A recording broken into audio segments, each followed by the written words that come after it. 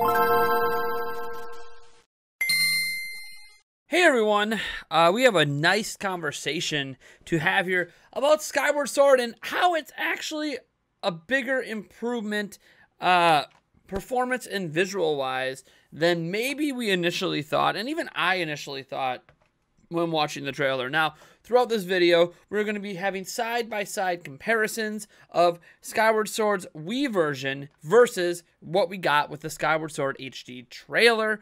Obviously, caveat, it's an advertisement trailer. Who knows if it's really representative of the final product. We obviously hope it is, or hope it's even better than what we got in the trailer. But I want to get into this because, honestly, there is still a massive debate over the pricing of this game.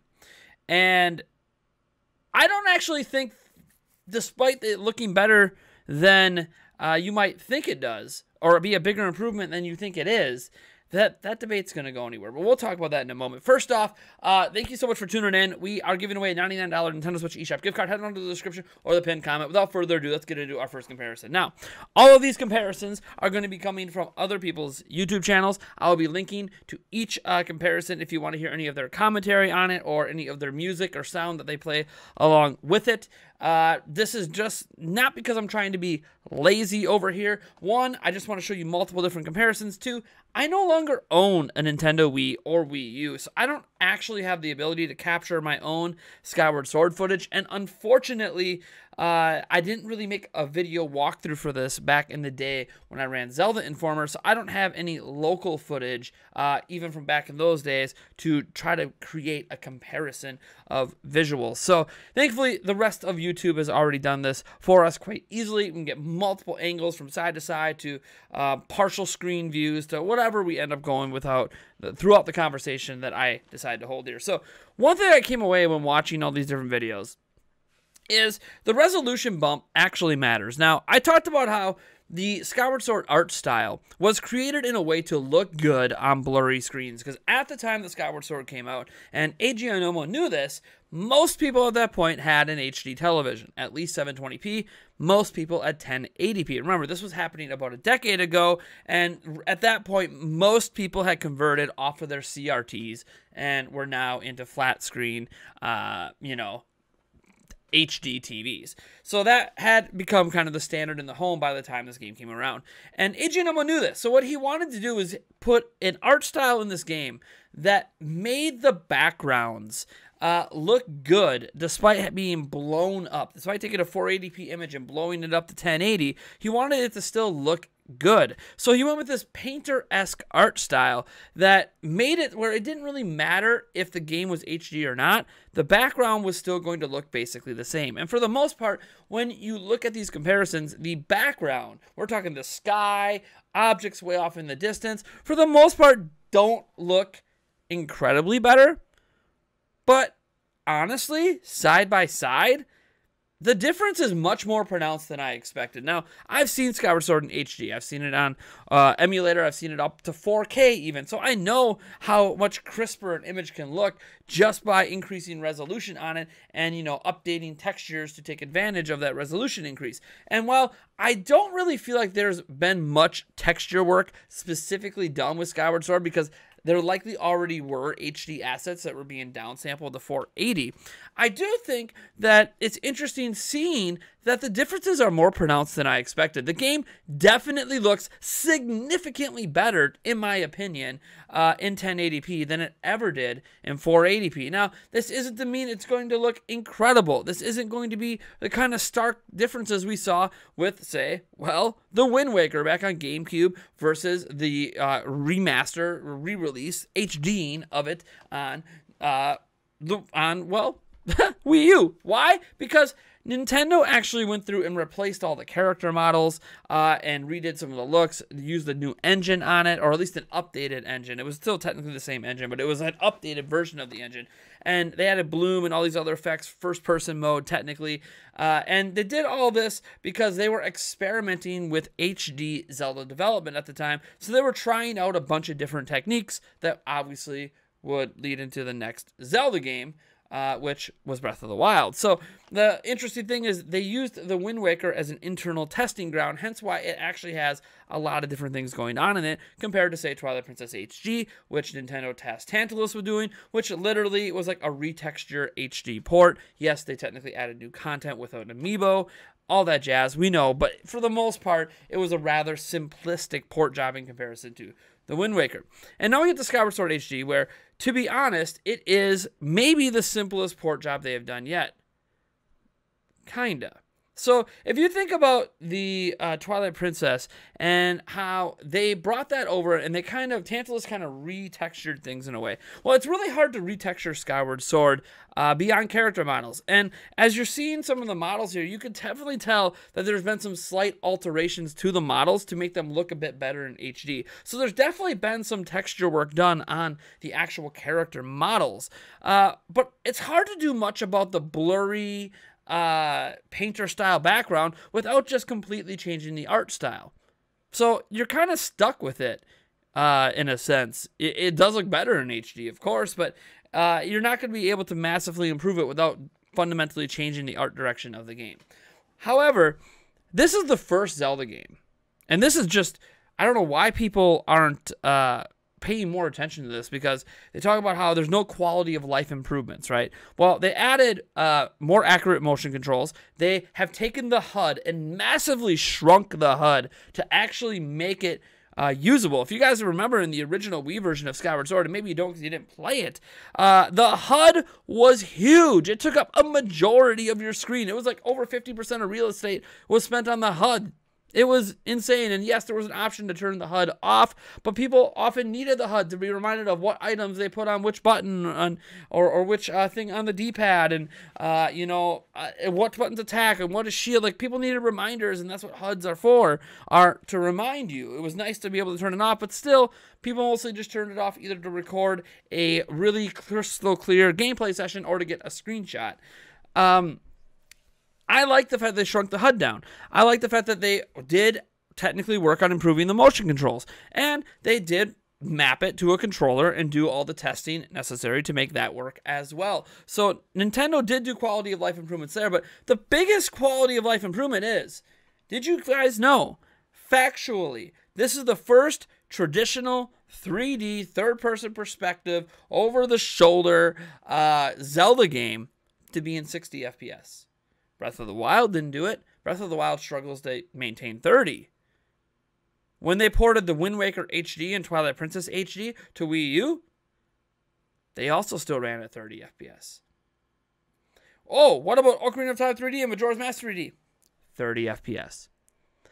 They have been using a 30 FPS target for Zelda games for a long time. Now, the original NES Zelda back in the day was 60 or 50 if you were in those 50 hertz days out in Europe back when they were using a different standard for some reason. But reality is Zelda hasn't been at 60 FPS very often. Nintendo did bring it back with some of the handheld entries, so A Link Between Worlds is a crisp 60 FPS. But the thing is, 60 FPS matters. It is a massive difference. And from what we saw in the trailer, it looks like a locked 60 FPS. We were not going to know for sure till the game is in our hands, but it's probably a locked 60 FPS. And so instead of taking some of the capabilities of the Switch and really pumping a lot of work into redoing every minute detail of the world, they chose to take the performance increase going from a Wii to a Wii U and put it into the frame rate. It is no small feat to just double the frame rate of a game and have it run smooth at that given frame rate. In fact, there's a lot of things you need to adjust in the code base to actually make the gameplay work well, because the gameplay was built with 30 FPS in mind. To bump it to 60, sometimes the timings on things are slightly off. So they would have had to fine-tune the game to even run at 60. And the thing is, I have to start to think, do we really want them to do... here's where I'm kind of stuck in this conversation. Nintendo had a choice. Tantalus or whoever did the port had a choice. They could have focused on making it possibly a little bit better visual looking, some more bloom, some more of this, things that make it look more current, right? They could have focused on that and gave us 30 FPS, just like we got with Twilight Princess HD and the Wind Waker HD. Or they could give us a smoother gameplay experience and give us 60.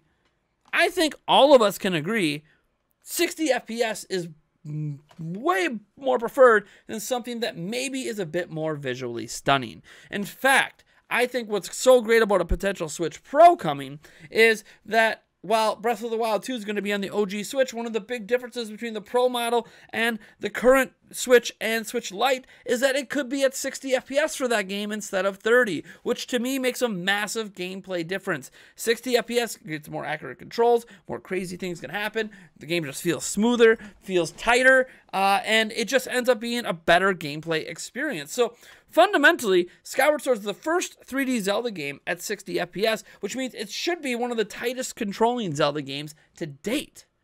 So they did that improvement, which is a massive quality of life improvement that people are just overlooking.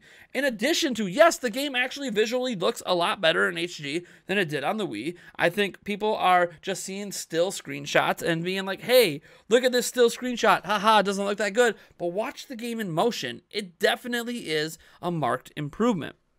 So this obviously comes back to the conversation of, hey, Skyward Sword HD is $60. Is it really worth $60? And we've had a number of conversations on this, and I think the grand takeaway from this is it's worth $60 if you're willing to spend $60. If you're not willing to spend $60, it's not worth it. There is no right or wrong answer to this. There is a what you would prefer. You could try to make it a question of morality, but this is what Nintendo has done. It only honestly feels bad in light of the fact that Mario Galaxy, which to many people should be even a higher valued game from Nintendo, was given HD treatment and tossed on a collection pack for $60, getting 2 other games to go with it. And in hindsight, yeah, that actually does look like, you know what? Yeah, Skyward Sword HD feels overpriced when you consider Mario Galaxy had 2 other games packed with it. But at the same point, I'm going to spend $60, and I'm spending an extra $80 buying Zelda Joy-Cons. Skyward Sword, to me, is one of the best Zelda games ever released. I recently did a listing through Livestream of all 35 Zelda games. That's right, 35 Zelda games. Not all of them are canon, but all of them were licensed by Nintendo, basically, including things like, you know, just to toss it out there, Cadence of Hyrule was on that list. Twilight Princess Picross, anyone remember that game?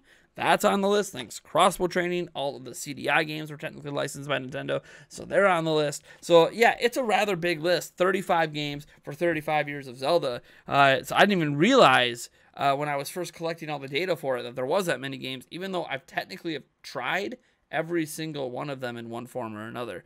I mean, we got online Zelda games back in the 80s in BS Zelda and Ancient Stone Tablets. So, like, there's just some crazy stuff in Zelda's history that I went through. But I'm not so sure there is a good answer. What I can tell you about the $60 price tag is Nintendo isn't screwing anyone over. Nobody has to buy games. Buying games is an optional entertainment medium. We all want games to be cheaper. It's one reason why I love Game Pass on the Xbox Series X, because it fundamentally makes playing games cheaper, especially if you're interested in the games they put on that service. It's just like Netflix. Why did Netflix blow up? It's not just the convenience of live streaming. It made consuming a ton of media cheaper than traditional cable, combined with HBO and renting movies at that time. They made it cheaper. And that's exactly what Game Pass is doing. So fundamentally, we all kind of want things to be cheaper, whether we're okay with spending $60 on Skyward Sword HD or not. But at the end of the day, what really matters is, do you have a great time playing the game you choose to spend your money on? Whether you spend $5, $10, get it for free to play, Fortnite, spend $60 for a port HD remaster, buy Breath of the Wild 2, spend, what was it, $50 or $40, whatever it was, for Miles Morales, or unless you got like the $70 edition or $80 edition. I can't remember where it came with the PlayStation 5 version of the original game. No matter what you end up spending on your games, what matters is, are you getting enough entertainment value out of that game for the money you spend? And that, honestly, is a question that is entirely up to the individual. Nintendo's going to do what Nintendo does. Other companies are going to do what other companies do. The only anti-consumer practice Nintendo really has going on right now is a knowable, fixable issue with Joy-Con drift that Nintendo is refusing to do anything about, at least up to this point, and have barely acknowledged in many cases, and sometimes even denied it before the lawsuits started landing. So at the end of the day, that's Nintendo's giant asterisk of an anti-consumer practice right now. Charging $60 and valuing their games at a certain valuation, that's not anti-consumer. It's just not what some people feel they should be doing. Maybe because of the pandemic. Maybe because of Mario Galaxy being packed in with 2 other games. Maybe because they don't think there's been enough done with Skyward Sword HD to justify a $60 price point, which we should note, the game doesn't come out till July. We don't really know everything they've done with the game. I'll give you a prime example. Amiibo functionality is included, but we did not see any Amiibo functionality in the trailer. We also did not see, any mention of Amiibo functionality in the original game because there wasn't any. Amiibos, there was no functionality back in 2011. So there could be more to the puzzle that we don't know. So until we get the full picture, until the game's here, until we could decide for ourselves if our entertainment value was worth the money we spent on it or didn't spend on it, I feel like that conversation is something best that we return to after the game comes out. Until then, I am Nathaniel Robojanz from Nintendo Prime. I hope you enjoyed this fresh look at Skyward Sword, Wii version, HD version, side by side, the conversation I had along the way. I'm not here to convince you to buy the game. I'm not here to convince you what to do with your own money. I just like talking about Zelda, and if you made it this far in the video, I guess I might as well tell you I am going to attempt to have a Zelda video come out every single day, either until Breath of the Wild 2 releases or until we get to the 36th anniversary. So potentially 365 straight days of Zelda videos. You might think that's insane, but keep in mind, I used to come up with conversations about Zelda every single day for 4 years straight. Doing it for 1 year won't be too bad. Maybe. For now, we have so much to talk about with Breath of the Wild 2. I could theorize. I could bring in conversations. Thursday, I already know we have a Zelda episode of the podcast coming out. So, that video is already taken care of. It's Monday, so I got to come up with 2 videos before Thursday. I think I can pull that off. All right, folks. I'll catch you in the next video.